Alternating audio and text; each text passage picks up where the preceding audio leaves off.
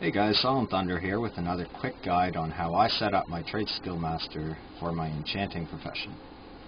First thing I'm going to do is open up Enchanting, go to TSM Groups, and create profession groups. I like to use the automatic group creation feature using TSM. So I've made my groups. If I go into Trade Skill Master and take a look at them, it made me a professions group, Enchanting group, and two subgroups under Enchanting called Crafts and Materials.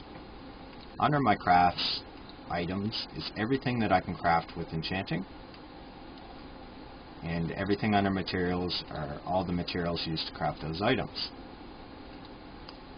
Now, I don't craft every single item. Actually, I currently focus on MOP enchants only. I don't do the old content stuff, but there's lots of profit to be made in the old content stuff if you want to get into it. It's a little bit slower selling, but things like this, enchant two-handed weapon agility. Crafting cost around 638 gold, selling price 2.2k. So there's lots of profit to be made in the older enchants, and I recommend you get into it if you only have a couple professions or you're on a lower pop server with less turnover. So first of all, I want to make some subgroups off of this because I don't sell these oils and items like that, the wands. To do that, I go to Management, create new subgroup, I'll name it Enchants. I'm going to bring all of my enchants into that group using the filter search for enchant. Add those in. And then from this, I'm going to make a new subgroup off of it called MOP enchants. You can name these whatever you want. I like basic names that I know what they are. Now, to get all my MOP enchants into this, to make it quick, I'm going to import them quickly. And I will share this import list as well down below in the description. Check move already grouped items. Alright, so now all my MOP enchants are in this one group. I'm actually going to make a subgroup off of this one. Shaw enchants. You don't have to do this, but maybe if you only want to craft a few of each of the Shaw enchants, but maybe more of the MOP enchants, by subgrouping them off, this will allow you to apply different operations, maybe to not craft as many and whatnot. So my Shaw enchants, I gotta add those over. Do this quickly. Dancing Steel, Jade Spirit, River Song, and the Bracer enchants, Strength, Agility, and Intellect. So those are the main Shaw Crystal enchants. I might have forgot some, but I think I got them. So after this, we need some operations to sell and craft these items. So let's start with our basic enchants. Crafting operation. We're going to name this one Enchants times 2, because craft 2 of each.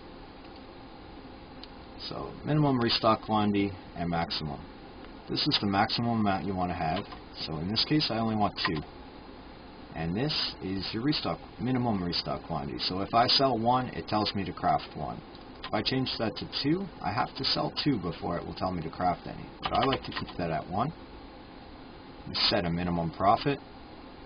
Let's go with 25 gold for this. You can use whatever works for you here. You can play around with it and change it. So now I have a basic crafting operation set up for my enchants.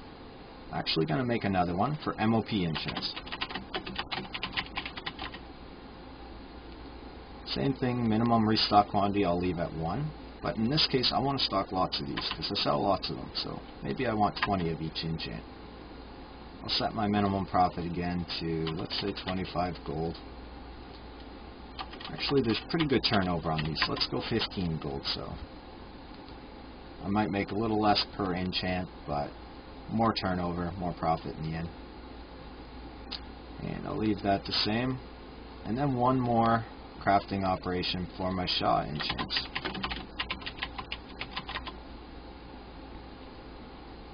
So minimum restock quantity 1. Maybe I want 10 of each of these. They're kind of expensive to craft, and I'll set a minimum profit on these guys at 50 gold. So you can play around with this and change it. Now I need some auctioning operations, because these are the ones to craft the items. It's going to tell me what I need for stock.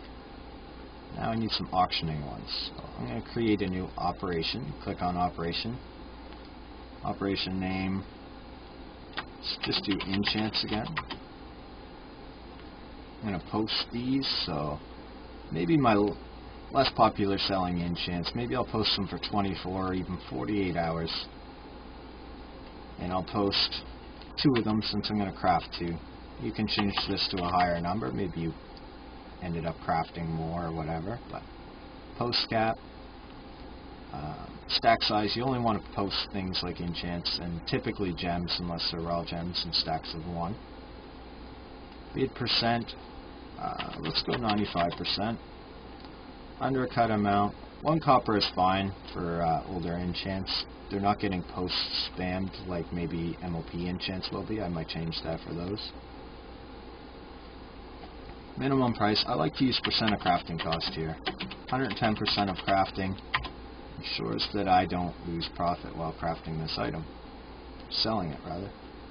Normal price, something like this might be good at around 500% of crafting. Again, you can play with these and find what works for you. You can also use fixed pricing in these. You can right-click these and it gives you a list of different things on the right here that you can use. And there's also a link here with some more advanced options. So maximum price, maybe 2000% of crafting. Now with my old enchants, they don't cost a lot to craft, but I don't want them sitting around in my mailbox if somebody's selling them below my, or sitting around in my bank if somebody's selling them below my crafting cost. So I like to post them at my normal price if it's below my minimum. This is only for my older enchants and stuff like that. Alright, so that operation's all set up. Let's make a new one for MOP enchants. Match stack size again. I don't know if I did that on the other enchants, but what this does is somebody sells a stack of 5. They're selling it kind of cheap to get rid of them. Instead of undercutting the stack of 5 where you're selling singles, you want to match the stack size and only undercut the singles. So go to post. MOP enchants is highly competitive. You're getting undercut frequently. I like to post these for 12 hours, so I'm posting them often. Also, personally, I only post them 2 at a time. You can do whatever works for you. Bid percent again, I like to use 95%. Now this one here, my undercut amount, I'm going to change this to 2 silver.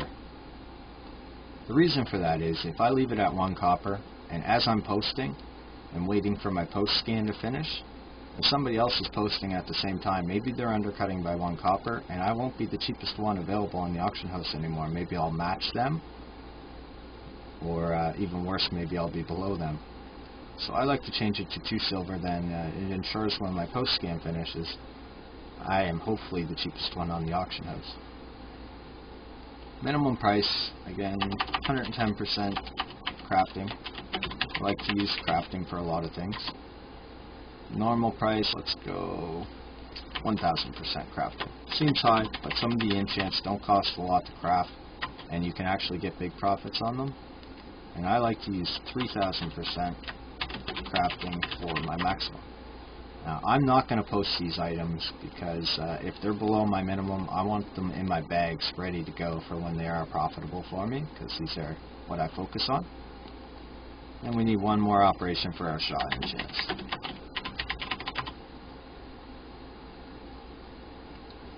Go to post. I post these for 12 hours as well. Post 1 at a time. Bid, maybe 95% again. Undercut by 2 silver. Minimum price 110% crafting.